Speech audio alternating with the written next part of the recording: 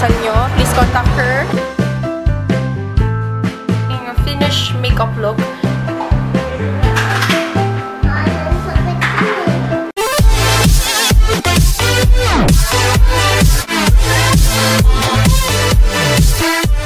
Hi Heiressloves! Dito na ako sa may MRT. So, isang baba lang Makati na yun. Tapos doon na tayo. Hi mga sis! Namin kasi guys. Dito sa MRT. So, punta siya sa doon. Basta sa pupuntahan. Dito na ako sa may SM. And, hiningal ako. Pupunta na tayo sa may ground floor, sa may Watsons. Kasi doon daw gaganapin yung event. And, hello, hi! May namit akong Heiressloves sa MRT. Kuya, ground floor po ba yung Watsons? Thank you, ha. Tapos yun, gusto ko magpasalamat kay Sis Abby ng Chloenista. Sa kanya galing tong damit ko. And ang hirap huminga, bes. Hindi. Gusto ko siya kasi lakas siya makapagpa-sexy. Pero wag lang akong sa side view. Kasi makikita yung chan ko. Tapos, yun. Eto, this is from House of Chokers sa Instagram. And then, my watch. This is from Paul Hewitt or Hewitt or Hewitt. Yes guys, itong bag ko, this is from Sekosana. And yung shoes, yan. Shoes is from Payless. Andito na ako sa event! Again, this is SM. I don't like this. So yan, ito kami sa SM Makati. Sa mga nasa SM Makati, hello! O, puntan muna kami, sabi ni Bea, mag-register na ako. Yan! Eyes on fleek. So yan na. Ganda-ganda talaga ng hair ni Bea. It's so fair! Si Joy! Ang ganda-ganda ni Sil. Tignan nyo. Outfit, pak! Ganda! Hello! Hello! Ilan pa ka hair? Ilan pa? Soccer mom hair. Tsaka! Meron tayong beauty passport. Tapos pupuntahan natin tong mga iba't ibang makeup brands. Tapos kukuha tayo sa kanila ng freebies.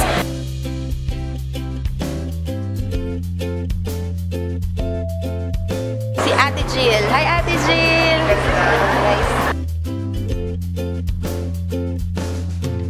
Next is si Ever Belena. Yung kanilang namang mechanics is hulaan mo kung sino yung mga celebrity eyes. So, ito favorite ko si Nadine. Apo. Kim Kardashian. Apo. Yun. So, ito yung kinalabasan na sa akin, guys. Nagbadali ako. Okay, wala na siyang kilay. At yung eyeshadow niya, hindi na blend.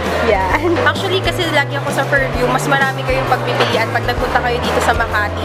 And accessible lang siya kasi pag nag-MRT kayo, pag Ayala, dito na kayo agad bababa. Okay guys, tapos na tayo kay BYS. Ang cute. Ito yung free nila. Talaga yung buong palette ng Nude 2. Ang saya nito kasi para tayong, alam niyo yung nagte-treasure hunt.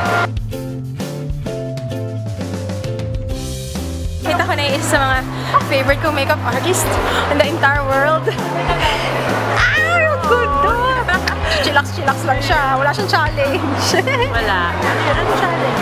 Hanapin yung mga products. Ito, girl. Ayan. Ay, ka muna dito. Magpipicture ka muna. Guys, kung magpapamakeup kayo sa mga kasal nyo, please contact her. Ilalagay ko yung Facebook niya down in the description box. Bye-bye! Kay Tokyo. And I'm with Miss, anin po?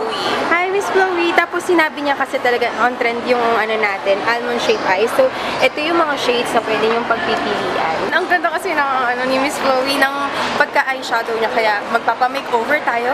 Tapos na akong i-makeover. And sa live ako talagang nag-vlog ng todo. Kasi para makita niyo yung mga tips, pag binlog ko naman yung masyadong mahaba, baka maboring kayo. So, thank you sa mga nanood ng aking live. Maraming salamat. Ano ba ito napuntahan ko? Puro relo. Okay. So, yun guys. Hindi masyadong maliwanag. And may nasabi ako sa live na chika, pero next time ko na i-chika dito sa YouTube ko pag talagang may date na kung kailan siya gagawin. Pero so far, mali yung napuntahan kong floor. Kailangan nating lumabas. Okay, ngayon uuwi na ako. Meron sana makikipagkita, which is CMD. Kaya lang, kailangan ko na umuwi MD. Medyo, sige, babalikan ko na lang. May Heiressloves kasi napapunta na rito sa SM Makati. Ayun. Sige, balikan ko, kawawa naman. Okay guys, yun lang. Pauwi na tayo. Let's go!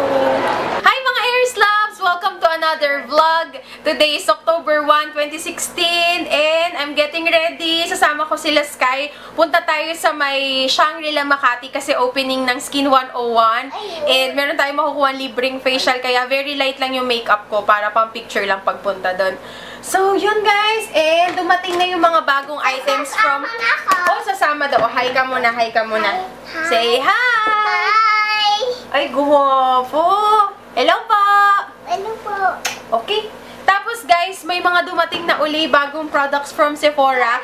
Gagawan ko siya ng exclusive videos. Pero tatry ko yung iba ngayon kasi medyo na-excite na ako. Na natin to. This is from Sephora. Ilalagay ko yung link niya down in the description box kung gusto niyo mag-order nitong Too Faced. And gagamit ako ng mga paddle brush, guys. And this paddle brush naman, this is from Pretty Angel Shop. So, hello sis Shirley Yu. If you're watching, Shirley Yu. In fairness, madali siyang i-blend. Maganda talaga tong paddle brush kasi napapadali niya. Nagmamadali na rin kasi kami kaya hindi na ako gumamit ng sponge. Tsaka gusto ko, hindi naman full coverage. Gusto ko yung saktuhan lang. And natuwa ako sa shade kasi kakulay ko siya. So, ayos. For the concealer, ito, kuha tayo dito sa aking magic box. And ito guys, nabili ko lang to kay Novo for 165 pesos. Yung sinasabi ko sa inyo, gusto-gusto kong binibilan sa may monumento. And alam ko sa mga probinsya meron ding Novo. So, next naman nating itatry is this Too Faced Born This Way Naturally Radiant Concealer. Nakuha kong shade is fair. Ewan ko kung bakit fair yung kinuha ko, but ayaan nyo na. Lalagay ako dito. Bridge ng aking nose, tsaka sa forehead. Yung concealer, ayos lang pala na medyo light siya kasi na-brighten up niya yung aking complexion. I must say na hindi niya na-cover up yung dark circle talaga. Na-brighten up niya lang. Tapos na ako guys sa eyeshadow. Kulang na lang is yung eyeliner. And si Nanay gusto niya magpa-makeup ng bahagya. So, may make-upan natin siya.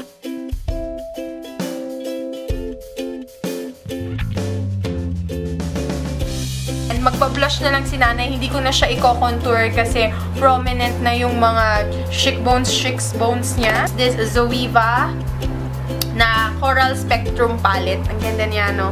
Ito rin yung ginamit ko sa akin, pero hindi ko masyado dinarkan. Ito. Yun, may shimmer, tsaka kaunting pink. Okay.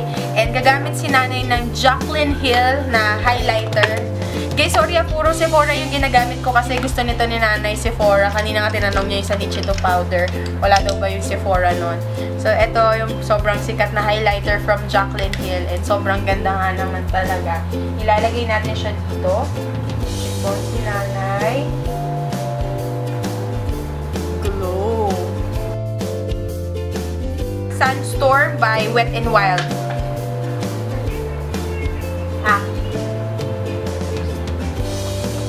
Ito yung mga shade na bagay kay Nanay. Tatay! May pinakita si Sky. Tawag sa ilong. Tatay looks! Papasok na sa work. Spectrum ng Zoeva. And guys, yung quality, hindi talaga kayo magkakamali sa Zoeva. Tignan niyo yung mga kulay. Ang ganda! Gusto ko lang pakita sa inyo yung aking finished makeup look. So, medyo natuwa na ako sa eyeshadow at naglagay na rin ako ng bababoom na false lashes. So, yan na guys. Nakapag-contour na din ako ng nose. Okay na. Ready to rampa na. Let's go!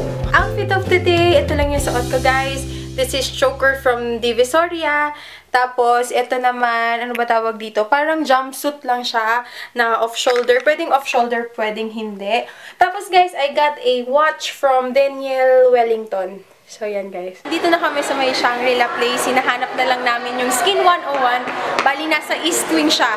Tapos, kung taga-North kayo, katulad ko, or taga-Caloocan kayo, sakay lang kayo ng MRT. Tapos, baba kayo ng Shaw Boulevard. Tapos, yun na. Katabi niya na or nasa gilid niya na yung Shangrila Place. Kita ko na yung Skin 101. This is located at Shangrila Place, yung lower ground floor or yung pinaka-ground floor nila. Tapos, ayan na guys.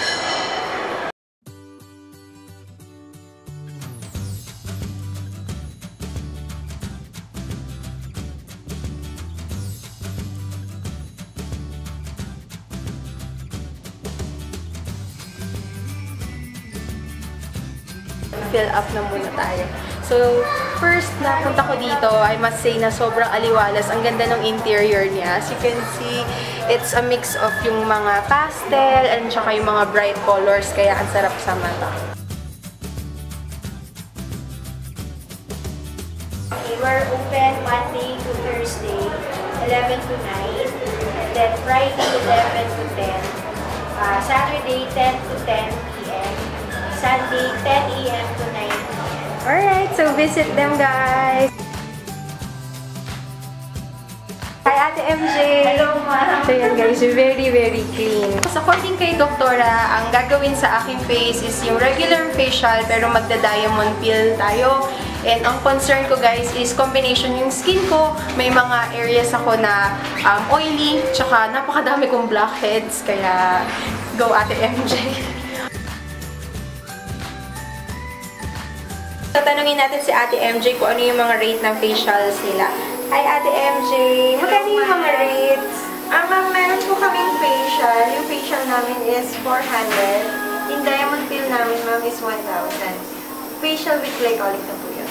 Alright, so yan guys. Start na ako, ma'am. Okay, yan mga audience ko. Wash natin yung mga makeup.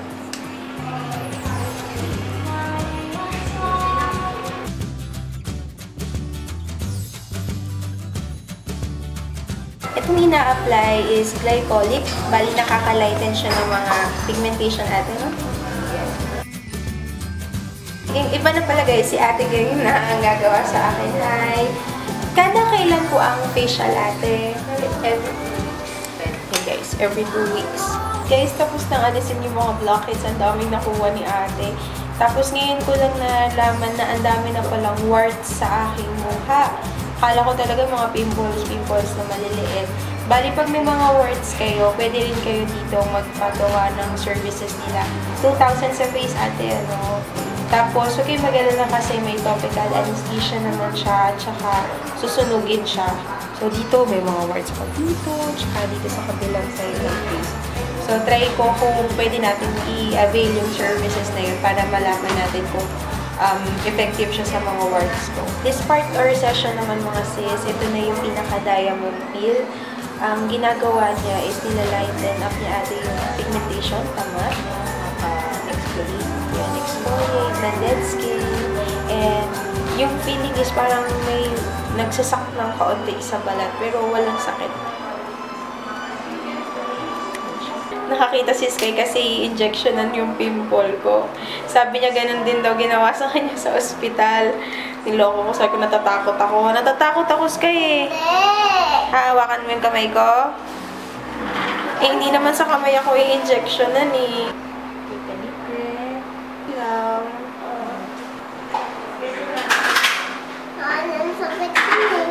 Okay guys, so tapos na akong i-facial and medyo masakit lang yung last part kasi kailangan injectionan yung mga pimples natin para mawala yung umbok niya. So within 24 hours bawal akong mag-toner. So siguro bukas na ako makakapag-film. So guys, sa unang experience ko, it's a thumbs up kasi lahat sila very approachable tsaka binibigyan nila ako ng mga tip on how to take care of my skin, yung mga tips. So yun guys. So I'm looking forward bumalik para sa iba pang session. Meron din sila, tatry ko yung sa susunugin yung warts. Tapos meron din sila ditong underarm whitening. So tingnan natin. Medyo madaya lang yung ilaw dito kasi maganda pa din yung itsura. Pero sa personal, medyo maga siya. Kasi ang daming na-extract sa akin na blackheads tsaka whiteheads. As you all know, yun yung aking pinaka-problema. Tignan ko lang yung sarili ko sa viewfinder. Ayan o, medyo maga pa siya. So, ayun lang guys. And change outfit ng Sky ko. So, ayan. So far, so good, guys. Wala akong ginawa ha. Hindi ako nag-set ng powder. But, I must advise, gumamit ako ng medyo heavy-duty na concealer. Kaya kung mapapansin nyo,